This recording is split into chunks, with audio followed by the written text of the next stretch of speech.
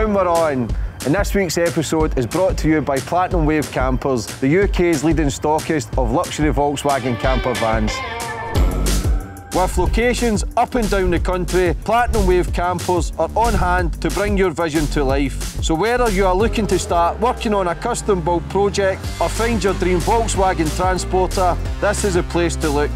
Ever dreamed of owning your own Volkswagen camper van? Well, now's your chance, as you can save £500 by using the code James500. All you have to do is speak to one of their friendly sales team and say that James English sent you there. Now, let's get into the episode.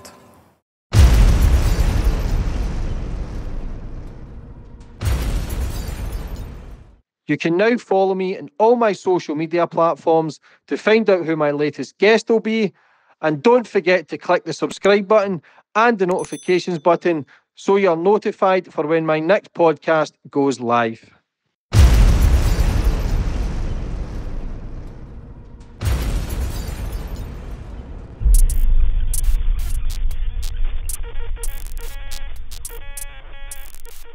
Boom, we're on, and today's guest, Joe Foster. How are you, Joe? I'm great, thank you. First great, and foremost, James. Thanks for coming on the show. It's a pleasure.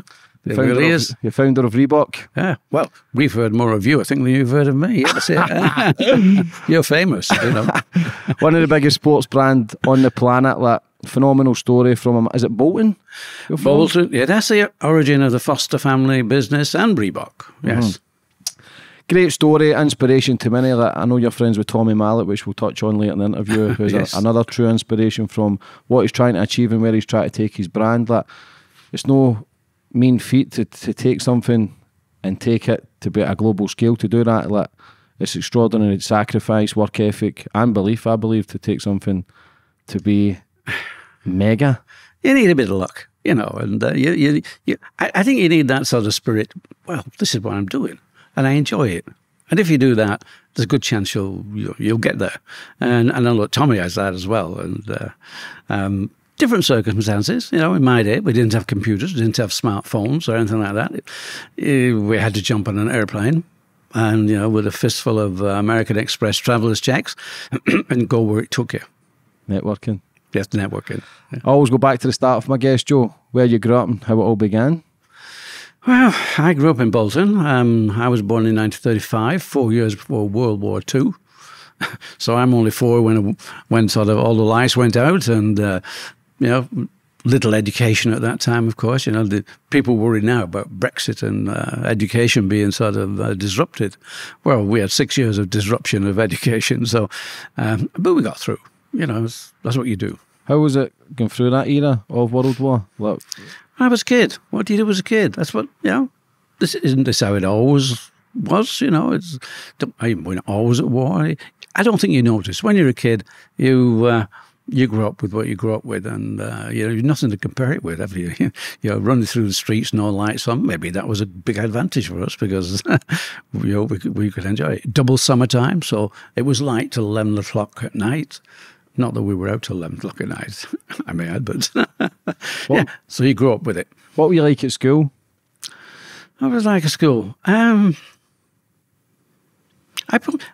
enjoyed school to a great extent, but like I was saying, the biggest problem was that I was 10 when the war ended, and really school didn't start until I was probably about 9 or 10, when, you know, once war was sort of moving over to Europe. So education came later. And whilst I enjoyed it, yes, I enjoyed sciences, that sort of thing. I was not brilliant at sort of literature or English and stuff like that. That's something you pick up as you develop, as it were. And we had to pick it up late. So really, I suppose my education was secondary education. And I did go to college until I was 17. Then I joined the family business.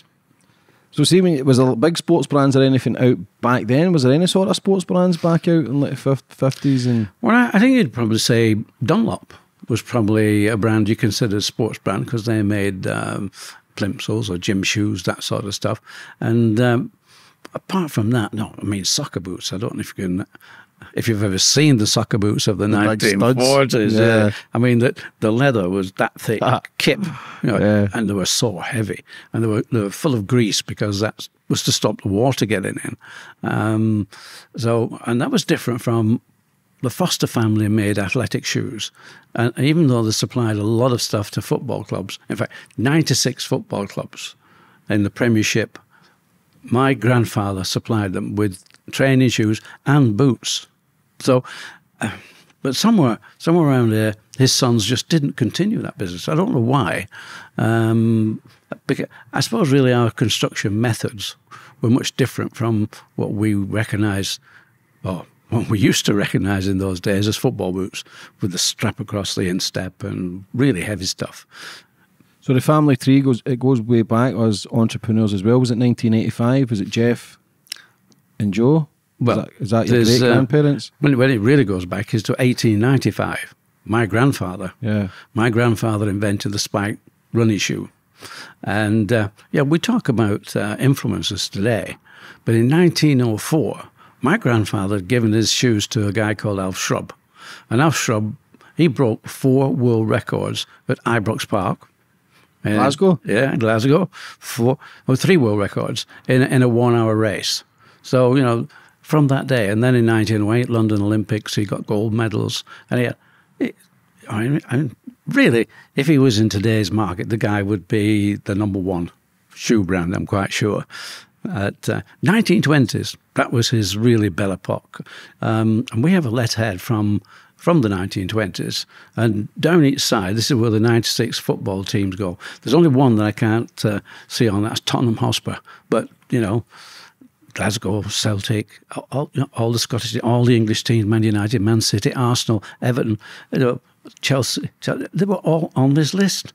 And also at the bottom of the list was he supplied every athlete in the 1920s Olympic Games in Antwerp. I'm sure he was saying all the English rather, but just said all the athletes. And in those days, the Olympics was just track and field.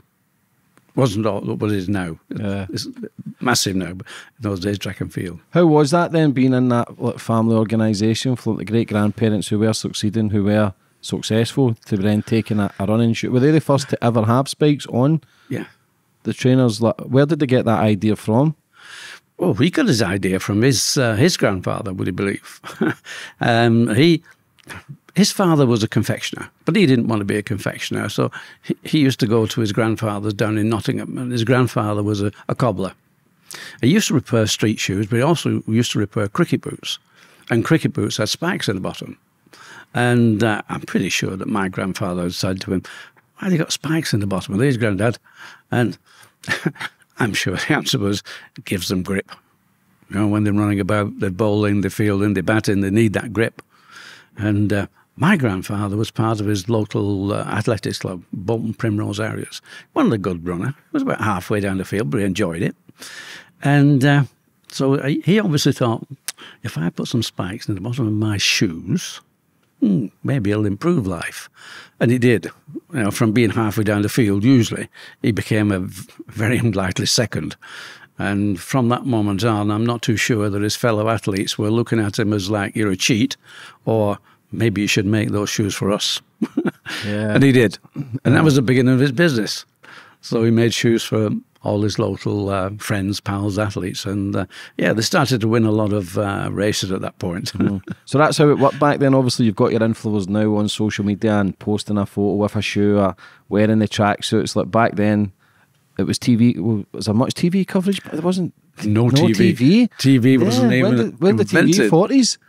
Well, before TV got to sport, I would say it'd be after World War II, really. Late 40s, early 50s. So you're talking newspapers, magazines then to help promote the brands? Yeah, magazines and just events. It's like, you get a souvenir magazine if you go to an event. Well, he'd be advertising in the event magazine. Mm-hmm. He also used to advertise in the local sort of sports magazine, which I think was called, I think it was The Sportsman, and I think this was produced in Manchester because the north of England was really the hotbed of, we'll say, entertainment by sport. Football started off in the north of England, really because of all the mills and workers. They'd all go do the day's shift, and then they go home and kick a ball about. And this is where the football league all started there in the northwest of England. So this paper was out there, and they used to advertise in that. And there's some incredible adverts in that. I mean, I can remember one that was, if you don't think that Foster's running shoes are the best running shoes you've ever had, we'll give you £100. Now, can you imagine in the early start of 20th century, the first decade of 1900 to 1910, £100 in those days? I mean, that's, how much would it be today? 10 grand? 10 grand, yeah. A lot of money today. So, and he used to do this. And he would also say all these athletes, they wore Foster's running shoes to break the world record, 800 meters, world record meters, 880 yards. In those days we only had yards. We didn't have meters. But so he would say who was winning, and all these adverts. We didn't know, Jeff and I, we left the family business events, but Jeff and I, we didn't know that much about grandfather. We knew he'd done a bit of this, but luckily, Reebok became pretty big, and we were able to send a guy, go and dig into these papers, and he would go to the library day in, day out, and just find little adverts like this at the bottom of pages, which would say Foster's were doing this, Foster's were doing that. Yeah, so that was his method of advertising, but also in the athletics event magazine sort of thing, he would do that, and we'd go around to all the events. He was very well known about, out and about in Lancashire. So what were you doing, like, once you left school in your later years, like in your teens, getting into your 20s? Was that a vision to then maybe start your own brand or work in the family business, or were you kind of going to do your own thing in life? Well, in your late teens, you're a teenager, aren't you? Yeah. You don't have anything else to do but enjoy life. Girls were coming into your life, and this was that. But at 18, Jeff was older than me. I was 18, he was 20. We both went to do national service at the same time. That takes you away from what you were doing. Local dancing, local whatever it is. We were both in the Scouts, and I think that helped us really in a way, because that gave us a bit of independence. And so at 18, we went away in 2 years of national service. Mother's no longer making the bed, doing the washing, making your food, and you've got to look after yourself. And you begin to learn a little bit of independence, and, okay, like, I'm okay, Jack, and get on with life. So when we came back, and my grandfather died in 1933. I wasn't born until 35, so I never knew it, but I was born on his birthday. Because I was born on his birthday, my grandma, she insisted I brought my name with me. He was called Joseph William, so I'm called Joseph William, or in short, we're both Joe. And his sons had taken over the business. He died 33, so my father and uncle, who were 5 years between them, they took over the business, and they just didn't get on. Well, you're 50% of a business, and you sort of, what are you doing? You've got to work together in order for that business to thrive. And I think this is probably the big reason why they never really took advantage of the fact that they were, in those days, probably the number one athletics footwear company, being football, whatever, rugby. He had a big business. But you've got to remember, in those days, athletic shoes were performance. Now, we're all fashion companies. Now we're street. And this is where the volume comes from, going street. But in those days, it was just performance. And you had to have a fair bit of money, to be an athlete in those days, even through the 20s. If you weren't rich, you couldn't go to the Olympics. You had to pay your own way. Yeah, there was no funding back then. No funding back then. So, life was different. But when Jeff and I came back out of the forces, and we came back, we sort of learned a bit more about life, and we looked at it and we saw a failing company. J.W. Foster and Sons were just failing badly. They had no sales representatives. They did no marketing. They just did advertising in the magazines they'd always advertised in, which was a football magazine, Rugby World, things like that. And of course, the retail, high street was beginning to get more important, and people reading a magazine, and they would go and buying their products through local sports shops. And by the time Jeff and I actually, in 1958, decided we'd leave the parent company and we set up on ourselves, by that time Adidas was in the UK and Adidas owned football. They'd taken it and we'd no money. So we'd no chance. To try and get into football would have been impossible because of the amount of money. We didn't have it. So we sort of stayed with athletics.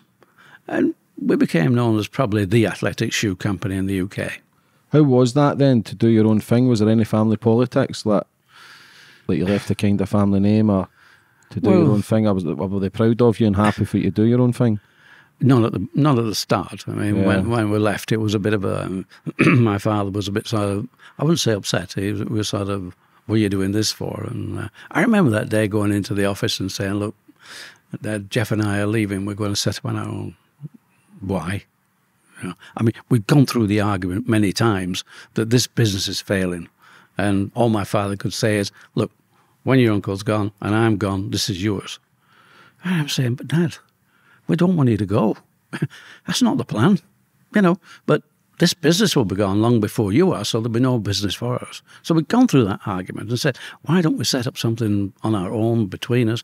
But he wouldn't. He was sort of, that was it. I don't know whether going through 2 world wars, you know, he'd been through the First World War and the Second World War, whether that takes the fight out of you, I don't know. To me, it was the fact that somewhere along here, he didn't get on with his brother, and all they were interested in is, this is a job. We make some money, and we can go to the pub at night. We can enjoy ourselves. You know, we're a bit better off than the neighbours, and that was it. It wasn't a matter of this is a business, and you know, we've got to. Where's this business going to take us? They accepted, basically. They accepted where they were. Accepted his place in life, and that was it. I don't know why initially Jeff and I thought we could do something big. I think it was probably because we could talk to each other as we did. We were only 2 years between us, and you know, we never fell out. we didn't live in each other's pocket. We weren't going out with each other. You know, we each had our own friends. But as far as working together, yeah, it was great. I guess probably I was the more pushy one. I was the one that had to go and tell my father, we're leaving. Mm-hmm. And he just got up, picked up a letter opener and thought it was coming toward him with a letter opener, and he gave it to me. He says, stab me now. You know, Dad, this is not like that. You know, it's like we have to do something because Foster's is dying, and we've got a life to live. So, you know, we have to leave. Yes, change is always hard, and I think a lot of people just accept that as well. If they're getting a wage and just accepting somewhere where they're not happy in, and that's why I think a lot of people struggle, because they just accept the shitty jobs they're in, or the shitty lives that they're in, because they think there's nothing else out there. But to actually step back and go, wait a minute, like you'd probably, in your dad's mind, you probably broke his heart, but in your mind, you knew that you wanted something different, your own platform, your own life to do, and take things to another level. Like you say, going through 2 world wars, as the fire go, where he's been through and seen so much pain, that he's just accepted and happy to live the life that he had. But you've obviously young and want more and want to take things that. How much has that plays a part to kick on? Did you have, not prove your dad wrong, but to show him that it was the right decision to make? That. Well, it took a while for him to accept the fact that yes, we'd started a company that was was going for a future. We were not sort of. This is not just earning a living. In fact, in those early days, it was difficult to earn a living. I mean, my wife on a number of occasions in those days used to sort of say, "Why don't you go and get a proper job?" Yeah, you know, and I'm saying, well, I don't know what I want to do. And I think that, half the thing is, if you want to do it and you're enthusiastic about it, you're enjoying it. Yeah, maybe the family weren't enjoying it because maybe I was. And in those early days, that's tough. And people say, how do you sort of measure a business and the life that you're doing when you're working as against the family life? And it was tough in those early days, really tough. Okay, I started off for maybe 2 years. I'm working with my brother. We're working ourselves in the work, making shoes. Then, somebody had to get out and do things.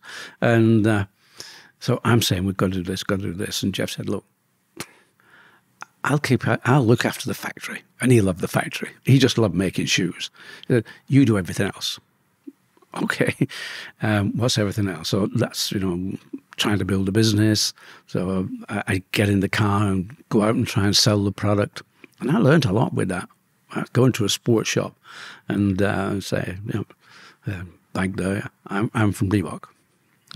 First question, who's Reebok?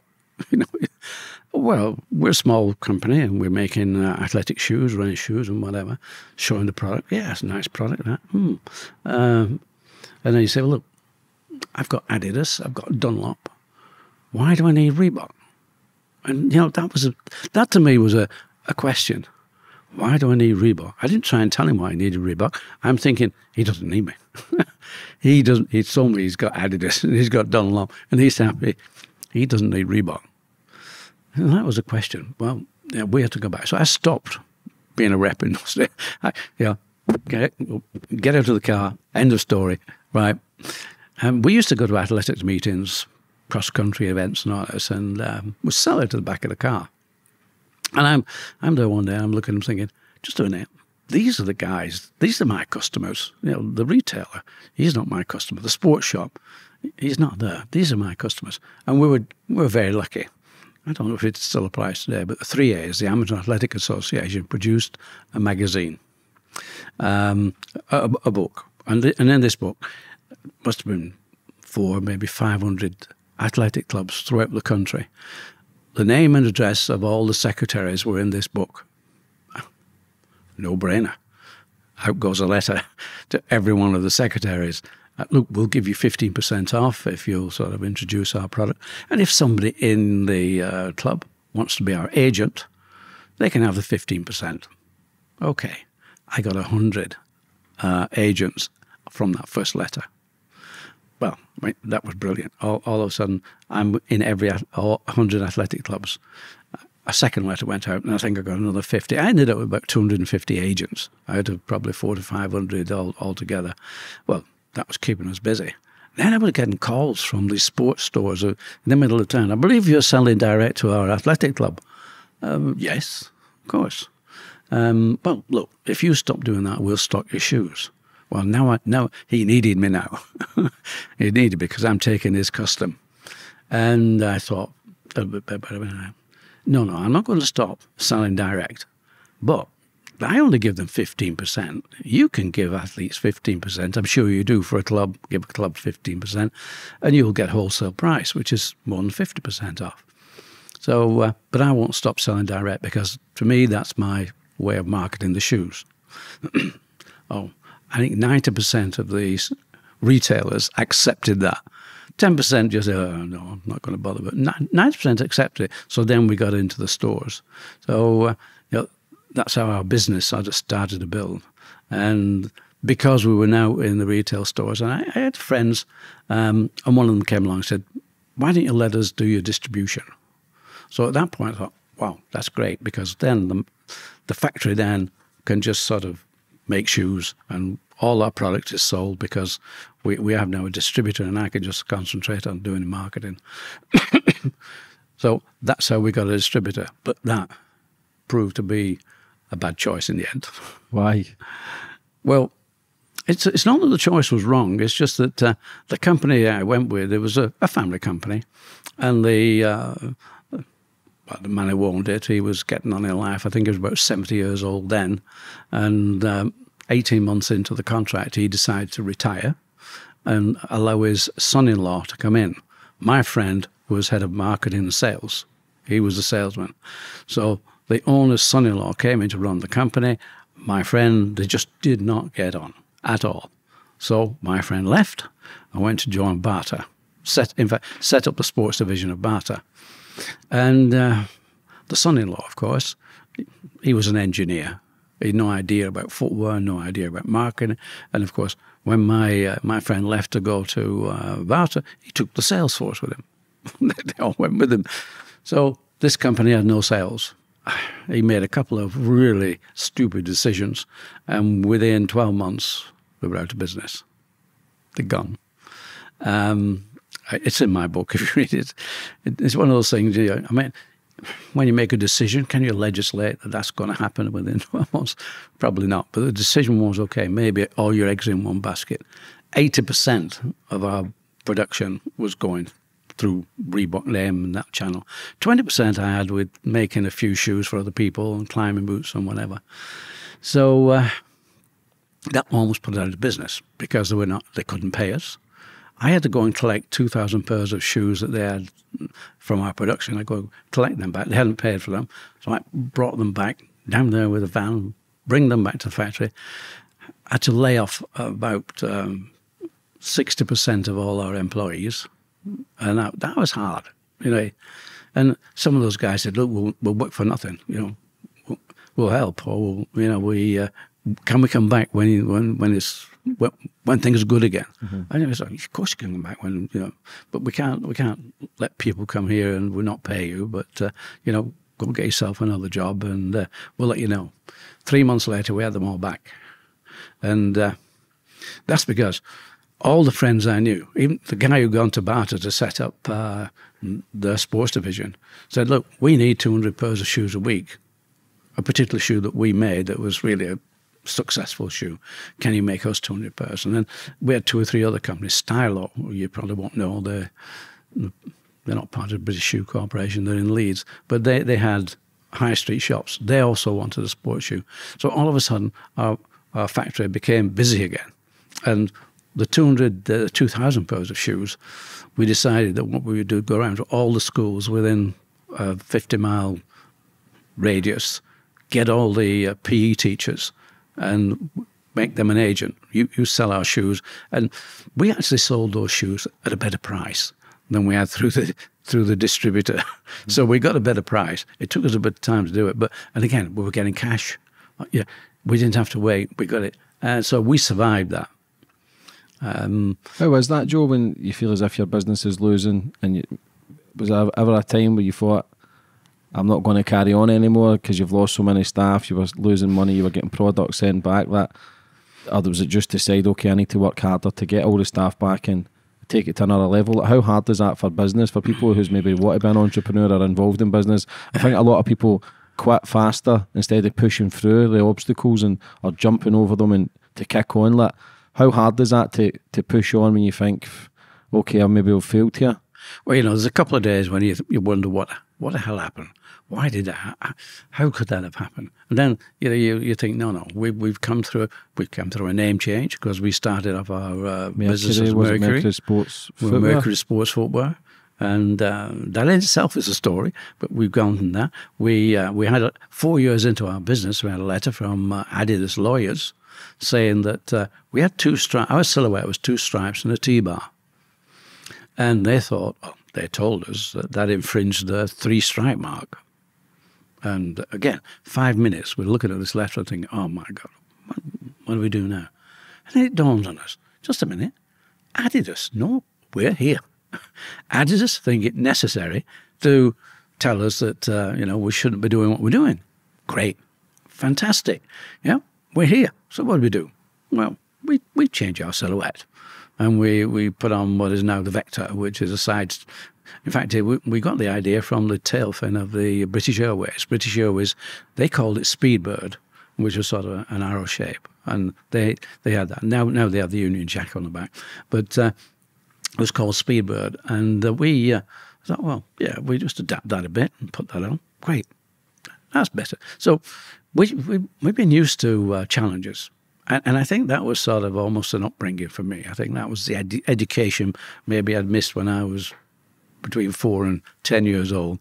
And I got an education. Yeah, these challenges, you're doing something wrong. Nobody would challenge it if you were doing something very right, really right. There's something that you need to change. Okay, so change it. And I think those experiences, and it's the same with the distributor. So I put a distributor on, okay, there was something wrong in that. Yeah, because you've lost control of something. And that's the selling. You've lost control of that. So you change. And I think it was the same when they did go, and we had to take our workforce down by 60%. It was like, okay, we've got to be more in control in the future. And so you learn so many things. And, you know, I think it's that challenge that doesn't say, oh, my God, you know, why is this happening to us? No, there's a reason. You know, you're meant to be challenged. And if you're going to succeed, you find a way. And for us, it was always, can we turn this problem into an advantage? And for the most part, all we did was to turn it into an advantage. You know, make people like you. You know, it's like you're selling your name, you're selling Reebok. And it was all about selling Reebok as a name, which, you know, over that period of time, we did do. And everybody looked, as far as athletics were concerned, we were the #1 athletic company in the country. They looked to us as the experts. Do you think that's the key to success then, is just pushing through the challenges? I think, well, I mean, there must be numerous ways of doing that, but this is one. I think pushing through the challenges makes you stronger, because it's surprising how many people come onto your side. You enjoy the fact that you've done this and say, "Wow, great!" You know, they're with you. And I think it's also selling that enthusiasm. You know, you're not going to be going around people and saying, "Oh, I don't want to do. Our distributor's gone bust, and we could go bust with it." You know, that was never the attitude. It was, wow, what do we do? How can we get around this? Mm-hmm. So, and I think that sort of challenge is, that's the entrepreneur. Take the risks, face the challenges. And, you know, if you don't take a risk, I don't think you actually can use the word entrepreneur. Yeah. You know, it's what makes it. Mm-hmm. Do you remember selling your first trainer, your first shoe? Not really. No? I mean, it's. I guess when you start off in business, you're just glad you're selling anything. You know, yeah, well, we got. And Jeff was more of an athlete than I was. I was a badminton player, so I'm sort of a sprinter, quick, a mover. Jeff was sort of a plodder. You know, he could run for 20, 30 miles, you know, and still come back. But I think he also liked his cycling, and he used to race cycling as well. So he used to have a lot of connections, and probably our early days were just all his friends who were in the athletics and cycling. And I was more badminton. We couldn't make badminton shoes. That was a Dunlop process in those days. So you had to change the name from Mercury Sports Footwear to, you come up with the name Reebok, and yes. The name Reebok, is that a gazelle? It's a gazelle. Yeah, I didn't know that. I googled it a couple of days ago because I wanted really? to know. Yeah, just because I knew you were coming on today. It's not as if I'm knowledgeable. I just remember it stuck. So that's where. So what was the name behind Reebok? Why was it that one that you chose that's now global name? Well, I mean, the funny thing is that we were Mercury, and 18 months into our business, we were doing nicely. And our accountant is looking at the books and saying, "Look, guys, you're doing pretty well. This is okay. You better register your name." You know, we're 23, 24, Jeff 20. And in those days, we were quite naive. And, you know, but well, you know, we couldn't be Foster's because there was already a Foster's company, you know. And we said, "Oh, why?" And he said, "You're doing pretty nicely. And other people will look at this and say, oh, well, we'll make some Mercury shoes as well. And if they do, you can't stop them because you've not registered the name. And that way you'll have a lot of costs going to court or doing whatever to stop them doing it. So register your name. Okay, how do I do that?"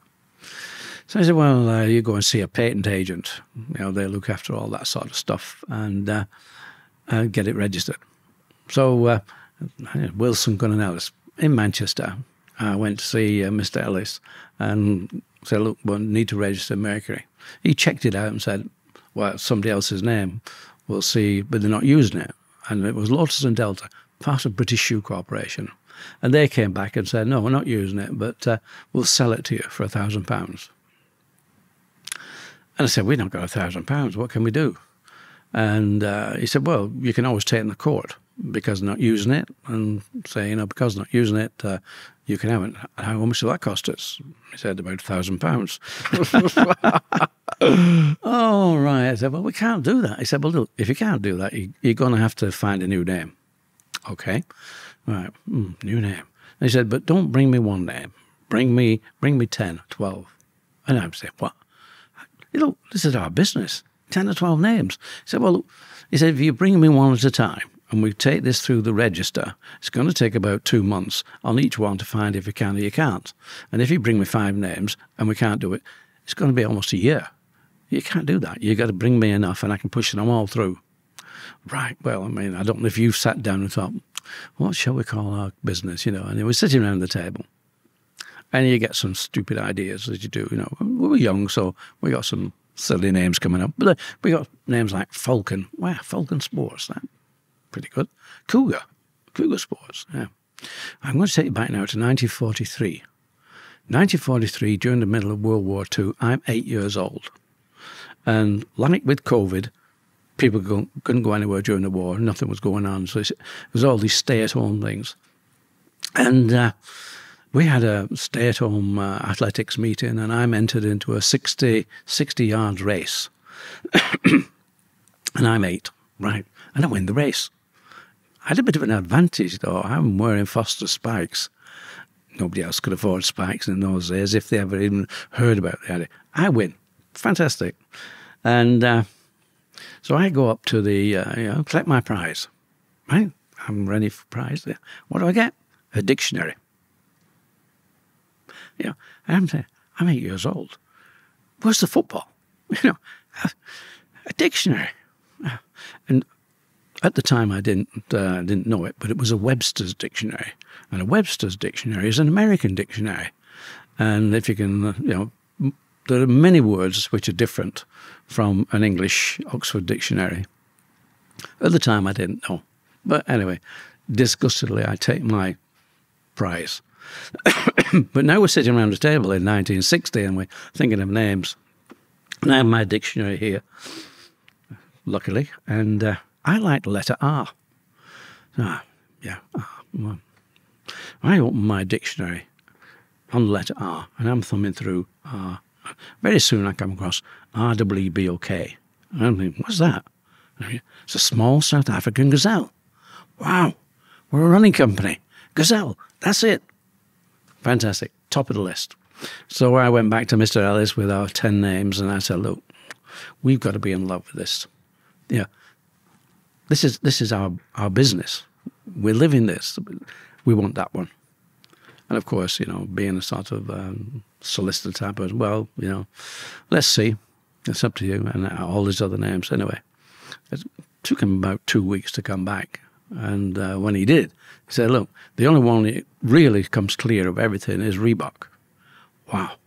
Just one caveat. The registrar says, if somebody comes along making shoes out of Reebok skin, you can't stop them.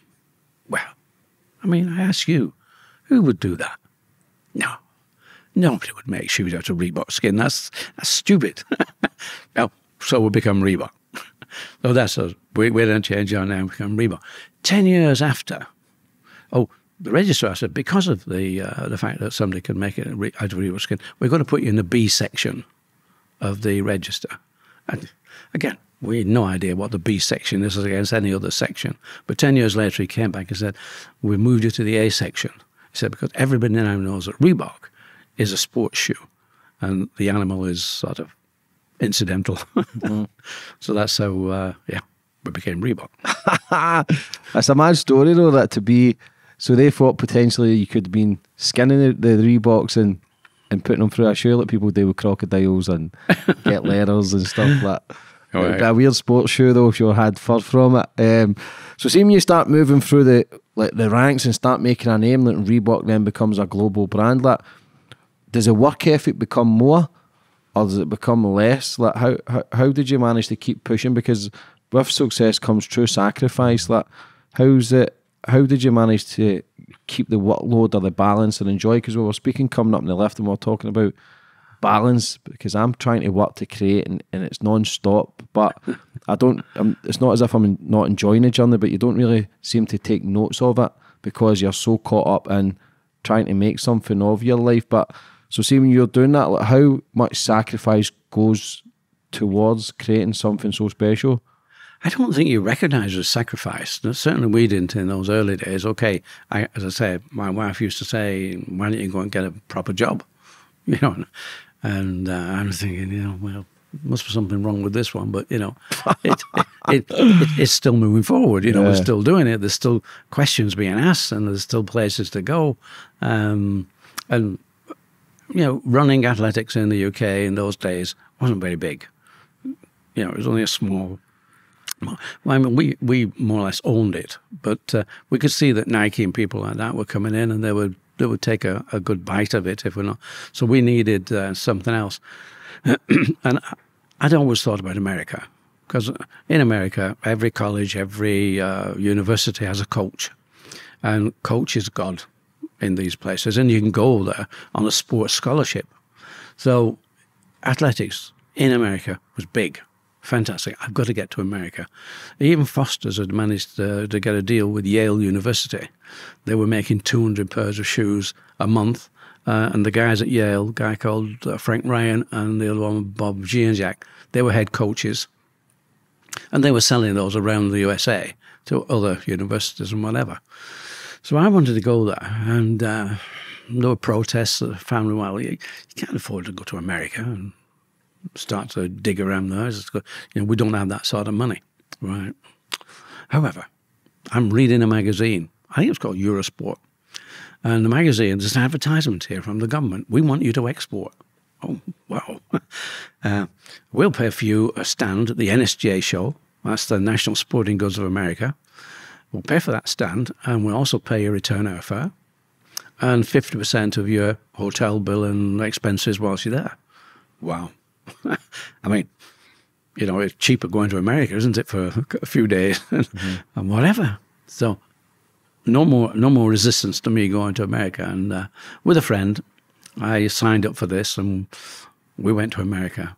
And you know, the government were going to pay for the airfare, return airfare, but we decided we'd take a discounted airfare, but you got to stay there for 2 weeks. I don't know why we did that. You know, they used to do it in those days. If you stayed for 2 weeks, it was cheaper than just going in and, you know, an outward and a return sort of ticket. I don't know why we did that, but we did.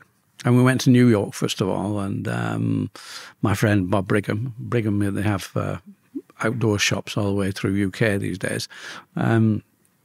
He was looking at the outdoor stores in New York. I looked at the sports stores. That was great. And we had a few days there. And then we went on to Chicago. And Chicago, February. This is February. First week in February. And we had about 3 foot of snow. It was freezing, absolutely freezing. I'd never been in weather like that before. But anyway, the exhibition is on for 4 days. And people are coming up and saying, "Oh, like your shoes, where do we get them?" I'm saying England. And saying, "Is that New England?" No, not New England. England, across the water, you know. It's, oh, not near London? Yeah, near London. I did realise that I needed a distributor. Back to the problem. I got to get a distributor in the USA. This is 1968. When did I get into the USA? 1979. I got the distributor that worked. Why? I had 6 different distributors during that time. And in the book, Shu Lang, he's a guy from Philadelphia. And he tried hard for 2 or 3 years, but somehow we couldn't get in there. And however, luck was on our side. During the 70s, running in America became a big category. Everybody goes out running, training, starting 10K events. So from when I started in 1968, running is just really track and field, like it was in the UK. But running starts being on the road and people got training, and this is growing massively. And the magazine, it started off with a single page A4 called Runner's World. By 1975, that was a 50 to 100 pages of glossy, coloured magazine with all the information you could want if you were out there running. Where the next 10K races were, who won the last 10K races. So it was all the information. Anybody out there running would get the magazine. And you think, we've got 350 million Americans. 10% are out there running. 35 million. Wow. A lot of people to buy the magazine. And Bob Anderson, who produced the magazine, decided because he was doing so well, he could tell everybody which was the #1 shoe to buy. He did. Nike. Oh, right. Phil Knight. I'm sure he's a nice guy. I've not met him yet, but one of these days I hope to. Phil Knight, yeah, number one shoe. Where's he getting his shoes from? He's getting his shoes from Japan. And all of a sudden, we'll say 10% of the 35 million want that shoe, because the Americans do. So 3.5 million people probably wanted to buy Nike's shoe. How can he get them to turn up the wick and to get those products? He couldn't. By the time he's getting enough shoes in to satisfy demand, Bob Anderson of Runner's World said, no, it's time another number one shoe. And I think it was New Balance. However, same story. They couldn't produce enough. So Bob Anderson, either somebody helped him change his mind, because the retail business, they were absolutely head in hand saying, what's going on here? Because they couldn't get the shoe everybody wanted, and when they could, Bob Anderson had changed to another shoe. So it changed to become a star rating. And Bob Anderson said, right, the top shoe will be 5-star rated. Now you could get 4 or 5 of those, which meant there was a spread. That was much better. And I knew at that time, we could make a 5-star shoe. That was our business. We were in there. We knew what was required. A number one shoe was a bit of a lottery. It was a question of, well, who did most advertising in Runner's World, and who was local. Well, Nike were always local to Runner's World.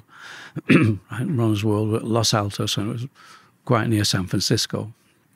So anyway, we knew we could do a 5-star shoe, which I did. I designed a 5-star shoe, and by 1978, we tested this out in Edmonton at the Commonwealth Games.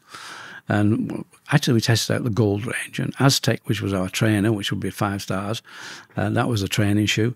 We had a racing shoe called Midas and a spike shoe called Inca. And we got a shed load of medals, gold and all sorts, at the Commonwealth. So by February, back in Chicago, I've got my Aztec would-be 5-star shoe, and they're on display. And I get Kmart.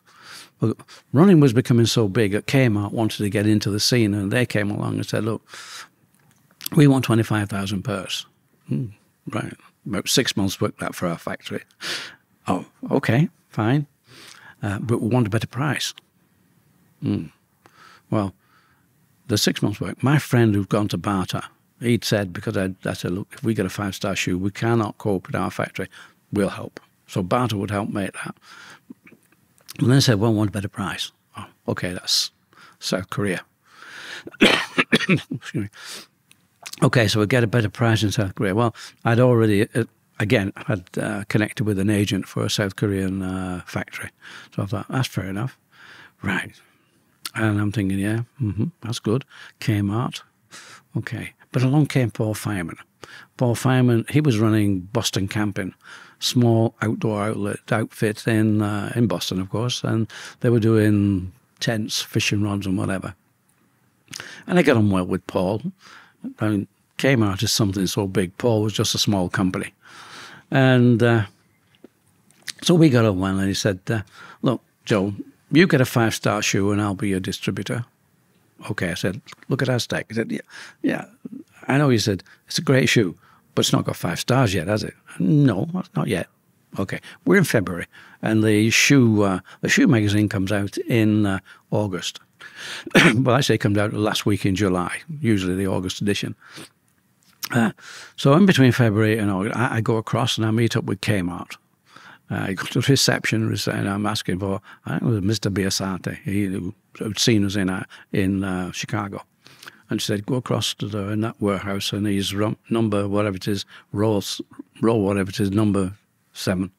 And I went to this place, and there must be 100, 150 buyers, all at their desks.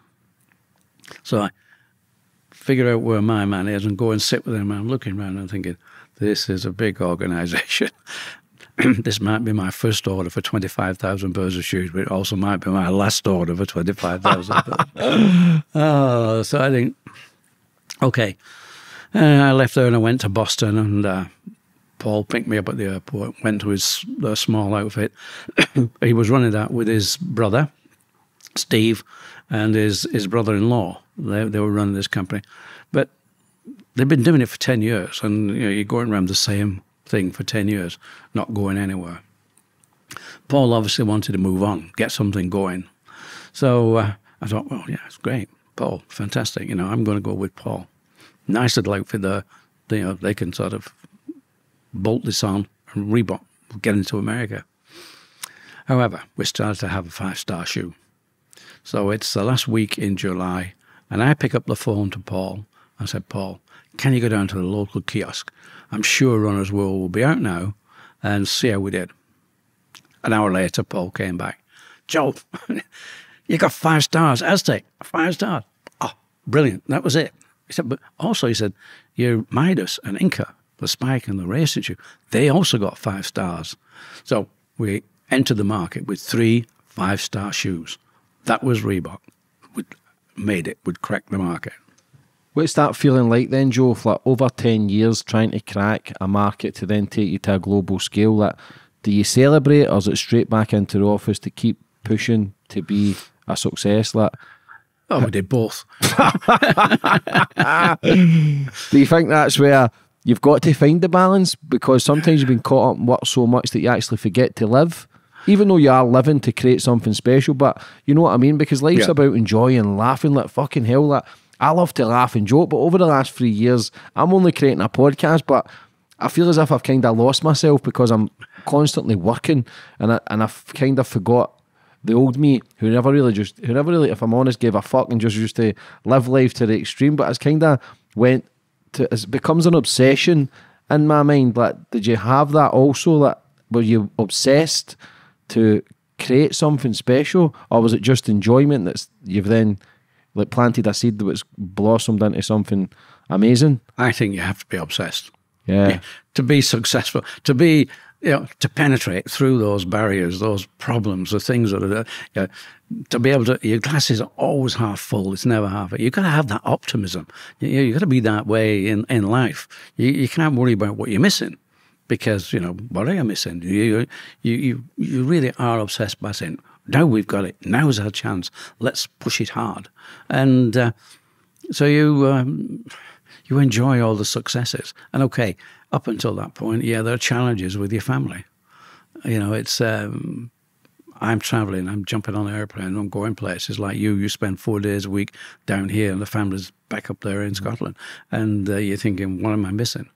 Well, one of these days, they'll come with you. Yeah. And they'll enjoy 4 days here. And you'll enjoy it. There'll be different things. It will change. You'll still be obsessed. You'll still be making a success out of something, because you can't accept anything less. Yeah. You don't want to be second best. Yeah, definitely not. No. Nah. You don't want to be there. Mm-hmm. In fact, there's no position there. You don't see that. No, I'm the best. And you're not looking at the other people who are doing whatever you're doing. You're looking at what you're doing.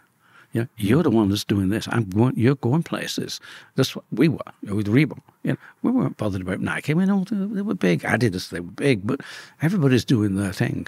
And we're not sort of saying, now, how can we challenge these? We weren't challenging people. We were challenging ourselves. The challenge was the market. The challenge was out there. And for us, it was, how do we take Reebok to another step? And, you get these strokes of luck. Things happen. We were doing nicely as a running company, and that was okay. But we had a guy down in LA, Angel Martinez. He was a tech rep, and a tech rep, as far as we were concerned, they used to go into the stores and talk to the salespeople. They weren't trying to sell the shoes. They were talking to the salespeople, saying, these are the good things about the shoe. It does this, this is also. So that when they're selling the shoe, or people come in and saying, which are the best shoes, hopefully, and they call it spiffing as well.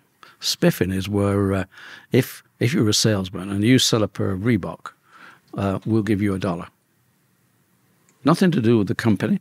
We'll give you $1 because you sold a pair of Reebok. Call it spiffing. And I never heard of that before. Mm-hmm. Fantastic. Anyway, this is, you sort of light up the salespeople so that, we're going to sell Reebok. Great stuff.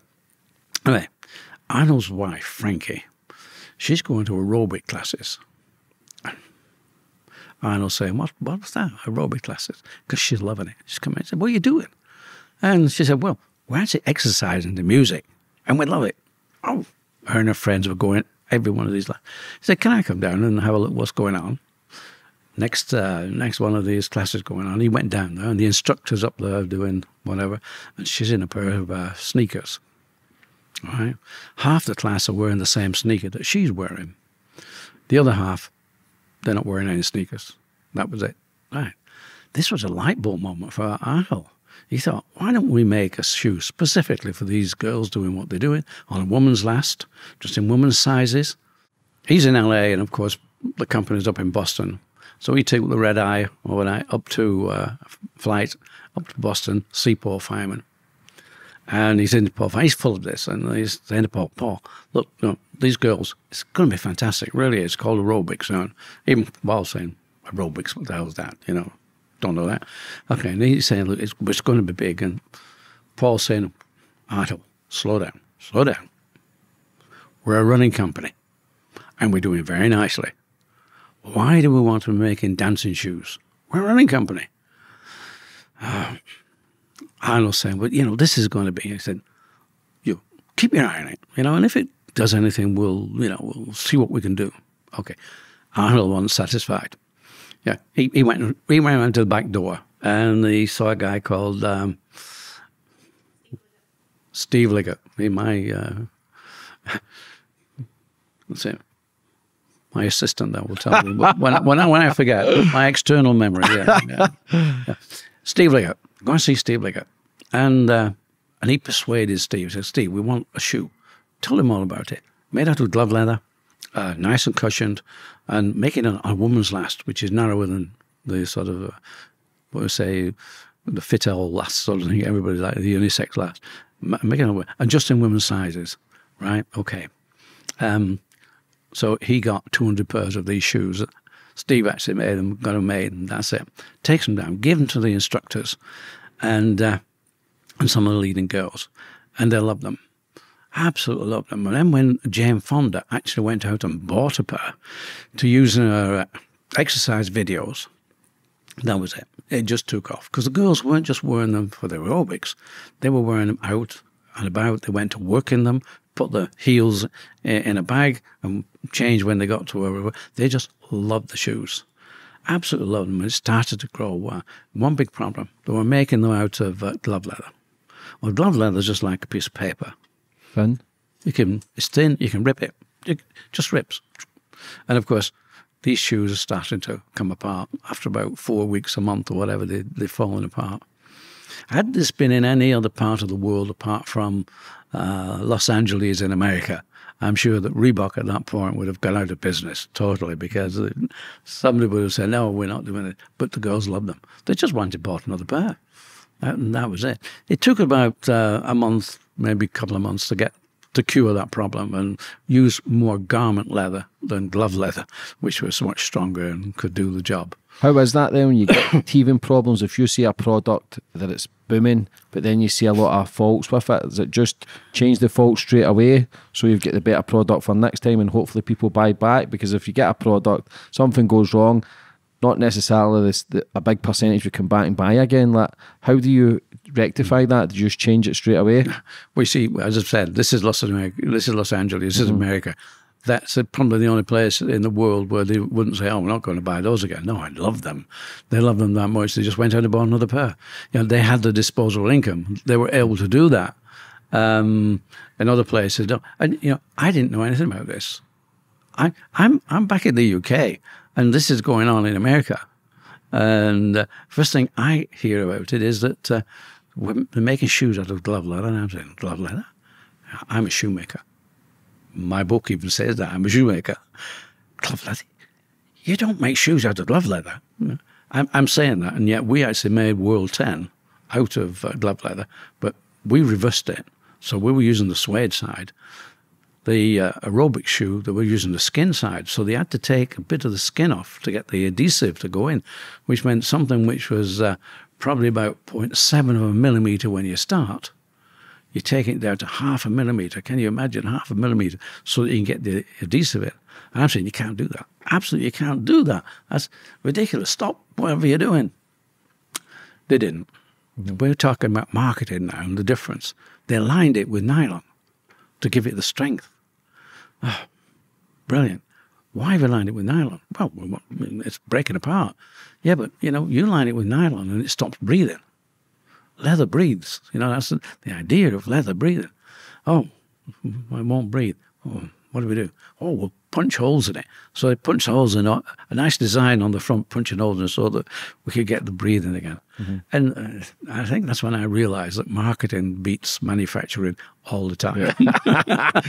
So see in the 80s then, when you've got the aerobic shoe, and then Reebok then really makes a stand to being the #1 sports brand in the world. But then after that, did you bring out the Reebok Pump, which took it to another level? Is this correct? That it's the most successful Reebok shoe out ever?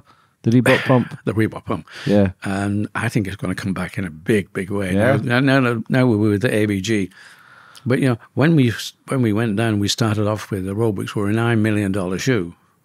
We went to $30 million, $60 million, $300 million, and almost $900 million in 4 years. That was the growth.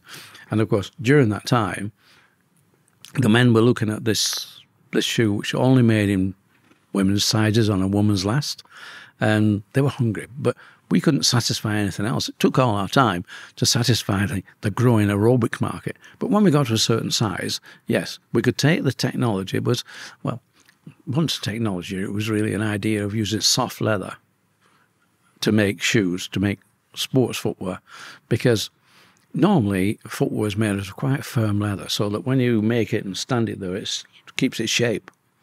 Whereas when you use soft leather, it tends to just drop a bit and lose its shape. But that became quite a feature. And so now we moved to tennis, we moved on into basketball and other sports because we're growing. And we're becoming the #1 sports brand globally. We're overtaking Nike, overtaking Adidas.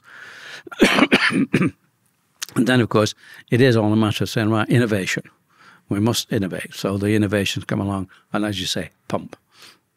That was fantastic. I mean, when D. Brown there is sort of, you know, dunking from the halfway in this competition from the halfway line and just dunking, and then he bends down and he pumps his shoes up. I mean, those sort of images are permanent.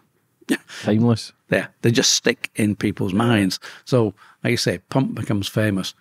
And those sort of things, they have to continue. You have to continue innovating, whatever it is, in whatever way. And you need the right influences as well. So, yes, pump probably was the biggest. But by that time, we were a $4 billion company. So that man came in with a $1 billion idea about the aerobics, and it was going to get put to the side because nobody really seen the vision. That's right. Ain't it mad though that people can have, like, people have so many creative ideas and visions that probably speak about it all the time, but never really put it into existence. Yeah. Like, how happy were you when you realised that was turning into a $1 billion product? Well, you know what? Once it starts to grow that way, you're so busy. Everybody's running around. Everybody's trying to get things happening. Yeah, I put on America, and Paul Fireman is there because I knew the American market. That was it. I wouldn't need to do an awful lot of work on the other markets once that started going. And once it started going, I'm traveling the world. I'm putting on 30 other distributions over 4 or 5 years, all around the world. So I'm doing the global job, and of course, everybody wants the aerobic shoe. Yeah, it's amazing. Yeah. Everybody, and you know. The challenge then was to satisfy demand. And luckily, you know, we grew from $300 million to a $900 million in 1 year. You've tripled your business. Financing it wasn't the problem at that time because, you know, once you get the things rolling, the financing works easy enough. But how do you get the production? Just in the same way that when Runner's World had said, this is the #1 shoe, Phil Knight couldn't get the production. We had to try and get the production up from $300 million revenue to $900 million revenue. And we were very lucky because Nike, who really, they'd all stood back. They said, no. Aerobics, not quite performance sports as we know it, because Nike, Adidas, they were male, sweaty. Yeah, we had become the woman's company.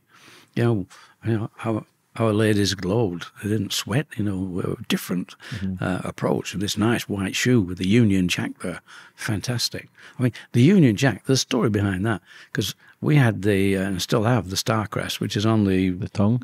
tongue of everybody's shoe now. But we used to put that also on the side of the shoe, the Reebok name and this Starcrest. And I'm with Paul Feynman one day, and Paul is saying, Joe, can we use the Union Jack there instead of the Starcrest? And I'm saying, well, could cause us some problems in the UK, that, just putting the, because we're making the shoes in Korea. I said, but okay, yeah, we can do that. And I said, but why do you want that? He said, well, nobody knows the Starcrest. He said, but to me it looks a bit like the Union Jack. He said, but everybody in America knows the Union Jack. Right. Everybody. And, you know, at that point, we had very few point-of-sale material, you know, things you could stick in a window to advertise. And what the retailers started doing, because the shoes with a Union Jack on each side, the box lid was a Union Jack. So they're sticking all these boxes in the window up like a pyramid and putting the shoes on. So so many of the retailers, and I used to go around photographing these, and I don't know where the photograph was going, but it was all these Union Jack boxes with these shoes on. So it was a great point of sales. And that, you know, these things just help build the brand, all these. And, you know, the bits of luck, just things come out of thinking. You know, nobody thought, if we put a Union Jack on, they're going to stack them in the windows. We didn't know. It was just like, we're going to use the Union Jack because it's recognisable. See, when you're moving through the ranks and becoming a big brand, did any of the bigger brands ever try and buy you out, offer you a big deal, and say they could possibly take over us? There's a lump sum that kind of just buy them out. At that time, I don't think anybody was that big that they thought they needed to do that. You know, we at $4 billion, we were bigger than Adidas and bigger than Nike. I mean, now Nike are in 25 billion, I think it is, and Adidas are approaching 20 billion. So now money's different. I mean, money doesn't seem to be much of a problem these days. There's always somebody there with tons of money to do this because it's just generating more. And the sports industry, I mean, we started off in 1958. And all the experiences I've had in the sports, we never went through a recession. Never. Yeah, and there must have been 4 or 5 recessions during that period. Sport has never gone through that, because the more sort of life has grown, the more people want entertainment. And sport is the entertainment they're all going to, in whatever way. And sport now influences everything. Fashion, you name it. I mean, everything's now influenced by sport. People want more comfortable shoes, softer shoes, and they're all buying sports branded names or product that has been influenced by sport. So it never happened to us. We never went through a recession.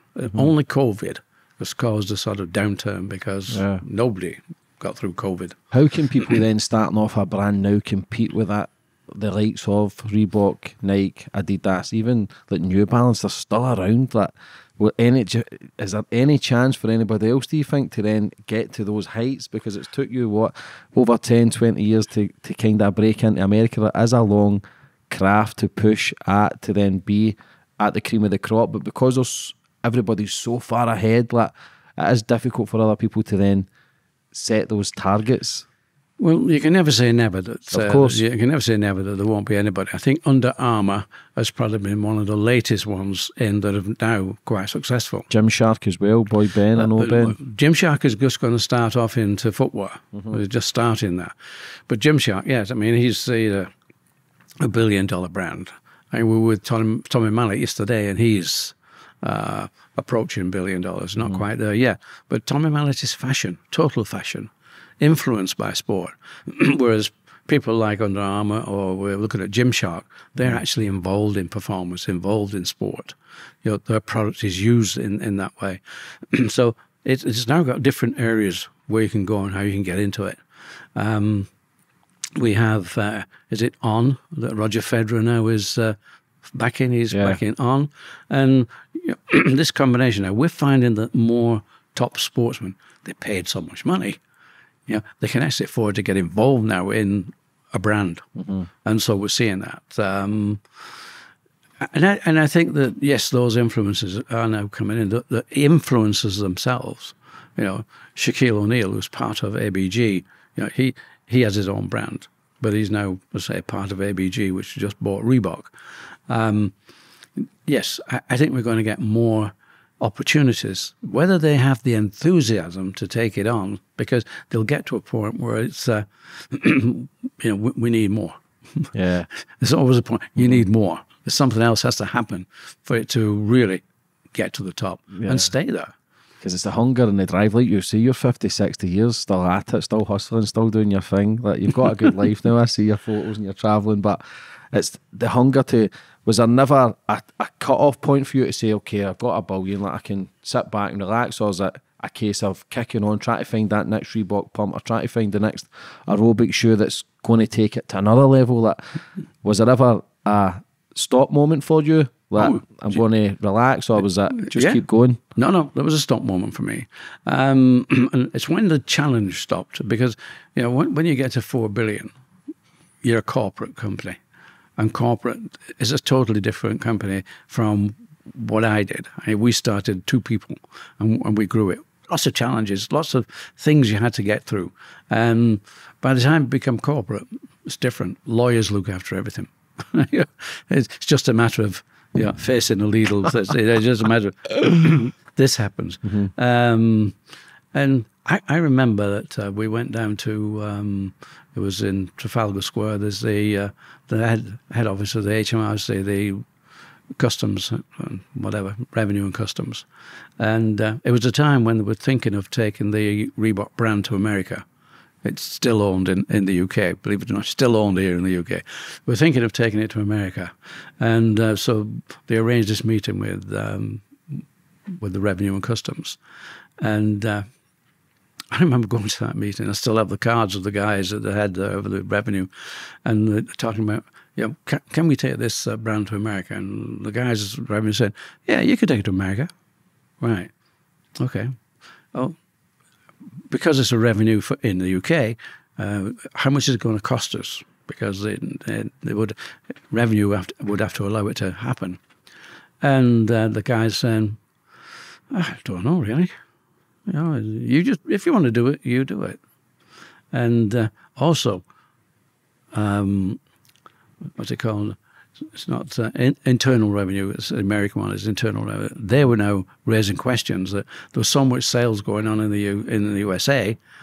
How is it that these royalties are being paid to the UK?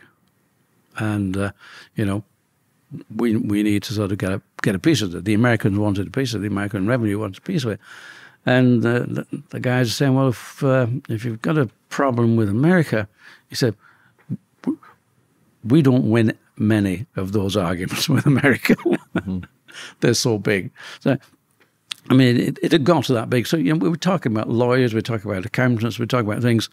This has nothing to do with making the pump. Yeah.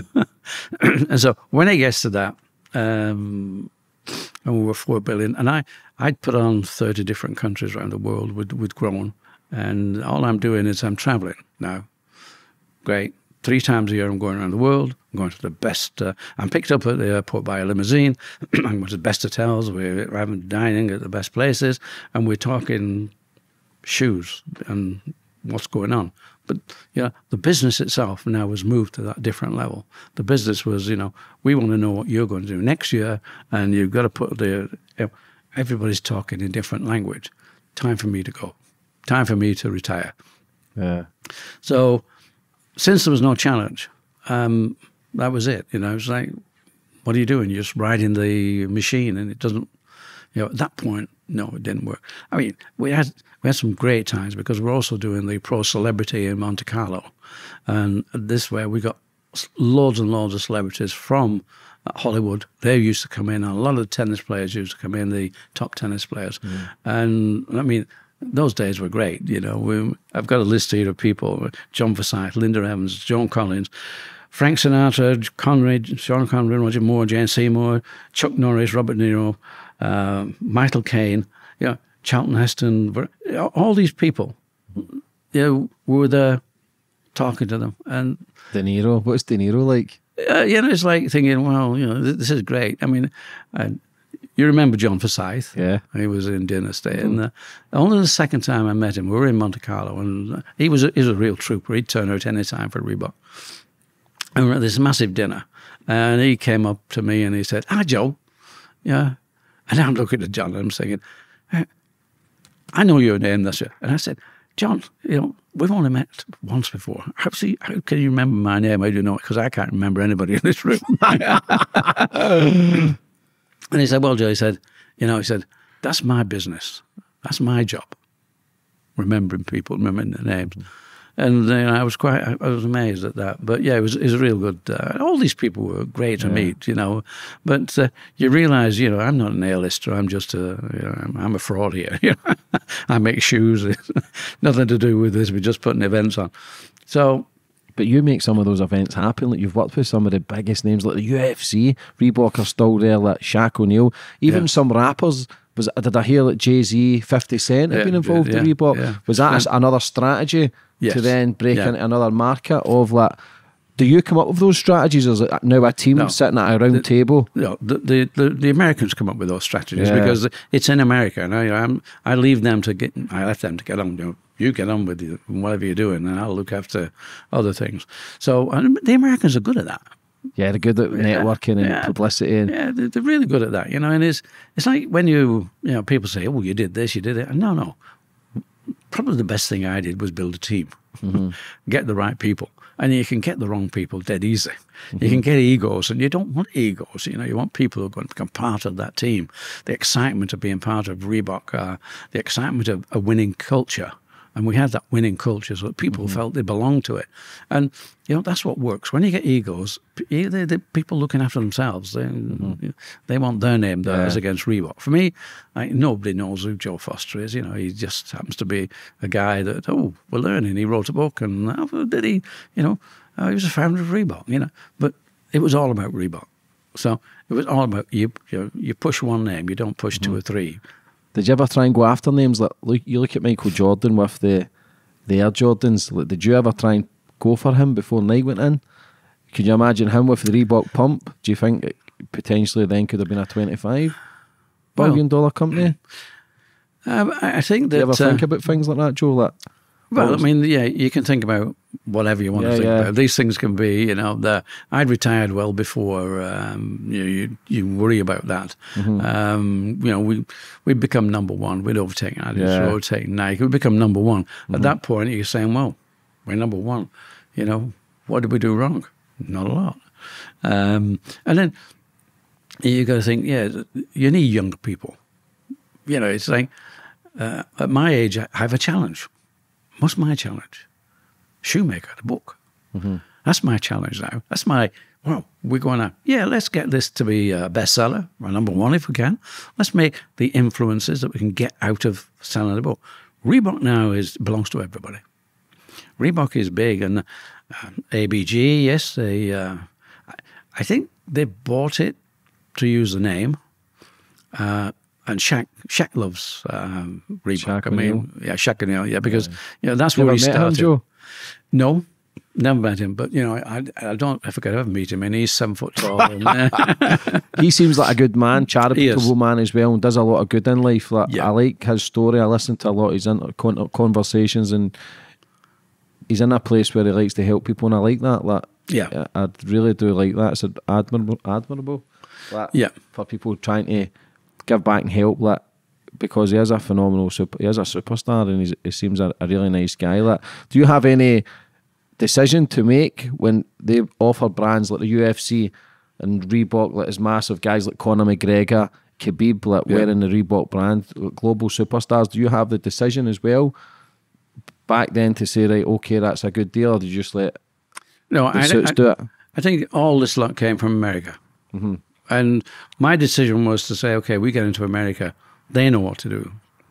They're the guys who can do these deals. They talk that language. And I think that really this is what you have to do. You have to get to a point where you bring other people in. It's like I can put whatever I had into the brand, and I still have the enthusiasm for the brand. But you need people. You need people with ideas. You need people who can have different thoughts than you can. And people, they ask me, what would the young Joe do today?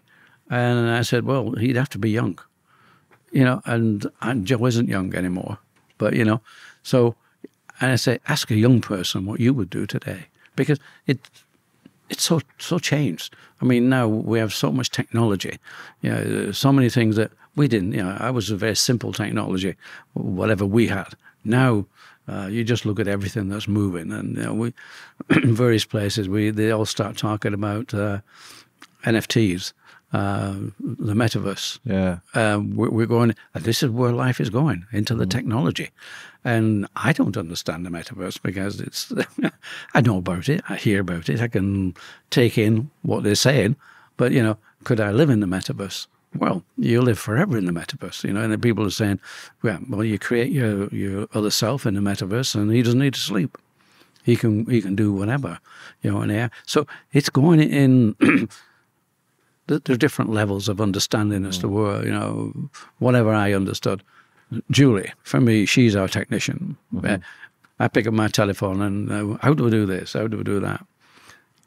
Younger brains, and now, now kids. I remember when they brought out these video recorders, and they were so complicated, and the only people that could use them were kids. They're the ones who could learn how to fiddle with all these things. It's the same now.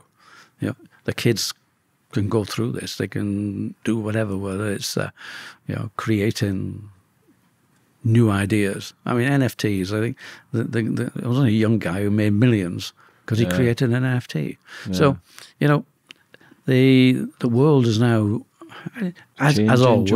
It's always evolving. Well, I don't know if it's evolving or devolving, but because I think human beings are becoming more disconnected. I think not too many people are sociable anymore. Back in the day, like from when I grew up, anyway, everybody was out playing football. They were getting dirty. They were just being kids. Yeah. Now I don't see much of that in the streets, and I don't know if that's a good thing or a bad thing. I don't know if human beings are becoming technologies should be connecting the world, but it seems to be disconnecting it. I don't know if it's used in the right way. It could be a powerful tool, social media. But in your own opinion, do you think you would have succeeded faster in today's age, or were you happy back 50, 60 years ago doing what you were doing, hustling and travelling? Well, I mean, I went through that experience, so I'm happy to have gone through that experience. I think today is you can make it quicker, and you could probably lose it quicker too. But I think you can make it quicker today.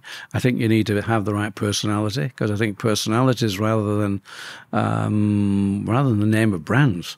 I think the personality comes out. It's like Tommy Mallet there, he's a great personality, and whatever he's doing is dependent upon his personality. Yeah. But to really grow a brand, and if the brand is going to be something, other people have to come in and help you get from your level. Because whoever you are and however good you are, you've only got a certain level. Okay, sometimes if your level is just making money, that's fine, but Tom is making a brand. He's got to think of product. He's not just a man who works. We were in Dubai, and this young guy he was the son of a famous dentist over there. I said, "What do you do?" And he said, "Oh, I trade cryptocurrencies." That's how he makes his living, trading cryptocurrencies. And right, okay, how do you do that? We know a bit about it now. We're learning. Julie's learning more than I'm learning, but we're learning these changes, and this is what's happening. It's brands are becoming something else, and some quite a few names are now brands. It's so it is different, but that's right. This is the world. But like you, I do think a lot of people are now they're almost scared to answer the door. Yeah. They spend so much time looking at the screens and playing with it in order to do it. And to trade cryptocurrencies, you've got to be looking at your screens and working on that. Your book, the Shoemaker, Joe, which we'll touch on. I'll leave the link in the description for people to get it. But how was that experience then, putting your story into a book for people to eventually... Joe Foster, the man behind Reebok, Yeah, well, now I'm selling Joe Foster now instead of... I'm selling Reebok as well, but Joe Foster. The reason for that is that after I retired, which was way, way back in 1990, just the end of 1999, and I thought, right, okay, it's corporate now. I'll go to Tenerife and we'll spend some time now relaxing. Well, spent some time, but of course, by this time, we're now getting... computers and other things, and I'm looking at Wikipedia and Google, and Wikipedia's telling me how Reebok started. Well, it used to be a company called J.W. Foster, and they changed the name to Reebok. No, that didn't happen. That's not the story. And there were all sorts of stories. There was even a photograph of, this is Joseph William Foster, founder of Reebok. No, never seen him. Who was that? So I thought, a number of people said, why don't you write your story, Joe? I said, no, nobody's interested in my story. I said, don't be surprised. So, okay, I thought, I better get this straight, let's write it down, and then people are not speculating and inventing how Reebok started. So I started writing the book. And that was interesting, because what is interesting is trying to get the chronology in order, because you remember things and they're all over the place. And so I had to work on this. I had to do a bit of sort of research to find out, when did I do this? When did this happen? And also I had to get some advice, because I'm a shoemaker. And I'm writing a book, and I'm writing all these things. And this guy said, no, those are anecdotes. You don't put anecdotes in, because that's not the story. Because you drift off into, I remember when I was in Hollywood, and I went to Ginger Rogers' house, and did this and all this. Just mention you went there, but not all the stuff that goes with it. Mm-hmm. And so what I didn't expect is that a lot of people reading it said, God, there's so many lessons in here. Mm-hmm. What you've done, it's amazing. Even Tommy Mallet today was saying, when I read your book, wow, yeah, I should try to do that. I should do this. Mm-hmm. I should stop doing that. Mm-hmm. And I think what it's become now, because we've done London Business School, we've done University College London, UCL, and it's all their MBA students. They're sort of, they're in there and they're telling them, what to do. Mainly they're telling them, what's your exit plan? And they asked me, what was your exit plan, Joe? Didn't have one. Oh, we don't teach that. Yeah, I didn't have an exit plan. We had a mission. Mm-hmm. The mission wasn't an exit plan. Now it's all to do with how you create money, how you create a business, and how you get out of that business. And so I think what was interesting for these students is that they're learning, you don't need an exit plan. You need to enjoy life. Because if all you're doing is to wait for that day when you're going to get out, are you going to get there and enjoy it? Okay, a lot of people just go through that business and earn the money and get out. But for me, it was more of a vacation. This is what you do. We're enjoying Reebok. For any entrepreneurs watching, Joe, what's the main advice you would give for them? Maybe just starting off or going through the journey to try and succeed. What's the best advice you have for them? There's only one piece of advice. Have fun. Mm-hmm. That's the best advice for all life, mate. It's just to try and enjoy it. But sometimes the obsession kicks in, a bit of greediness as well. It's crazy. Also, before we finish up, the Reebok Stadium, Bolton, is that because of your connection with Bolton? What's the story behind that? It was, yes. It was, because Reebok, Bolton ones were moving from a downtown sort of site to a new one. And since we were Bolton based and whatever, we did get involved and we took the naming rights. So that was okay. It was okay when, the thing is, it's now called, it's really called Middlebrook, which is a retail site, a big retail mall and site and everything. And the Reebok Stadium was part of it. And although Reebok have moved on now, it's now the University of Bolton Stadium. Mm-hmm. A mouthful, but that's what it is. But everybody, you talk to anybody, and I'll see you at the Reebok. Mm-hmm. Yeah. And they actually go into the Middlebrook place. Yeah. So I'll see you at the Reebok. But it's just so easy, Reebok. It is an easy word, which is one of the things when Mercury. We like the name Mercury, but you've got 3 syllables there. It's Reebok too, and it's immediate, dead easy. So it was a good name. Mm-hmm. Last question, brother. See, before your dad passed, did he get to see you spread your wings and achieve everything that you set out to do? Well, he didn't get to see everything, but he did see us succeeding and spreading our wings. The saddest thing was my brother, because I just managed to get into America. We just got the company and got Paul Feynman, got our 5-star shoe, and unfortunately he died. He got cancer and he died. And he was the athlete, but he pushed himself. He wasn't brilliant athlete. You know, if you're running with about 500, 600 other runners, there's 10 who are usually about the same level that you are. And you've got to beat all of them. You know, it's like, and he was physically sick at the end of every race because he pushed himself too hard, whether he was cycling, whether he was running. And he got stomach cancer. And I'm sure it was because of that. And he died in 1980, just as we'd got into America. So he didn't see the success. And I guess what it did, it's probably spurred me on to make sure that, you know, we're going to do it. Yeah. We're actually going to succeed here. We're going to be we're going to. I don't think you dream you're going to be number one. I think that's something that happens. But I think you want to be a success. Yeah. But you clearly are, Joe, and everything you achieved, you're clearly a fighter. You never quit. You created one of the biggest sports brand on the planet. Like, it's an unbelievable story for people watching. They'll get tools and techniques to understand that quitting's not an option. Exit plans aren't an option. If you want to succeed, it's only you that can fail. Like, for coming on today, Joe, I thoroughly enjoyed your story. Thank you, your James. book as well. I'll leave the link in the description. But again, you're an amazing man, and people get a lot of inspiration from your story. And God bless you for the future, and keep enjoying life and keep smiling. And same to you, James. Enjoy life, because Cheers. that's what it's all about. Thank you. God bless. Bye.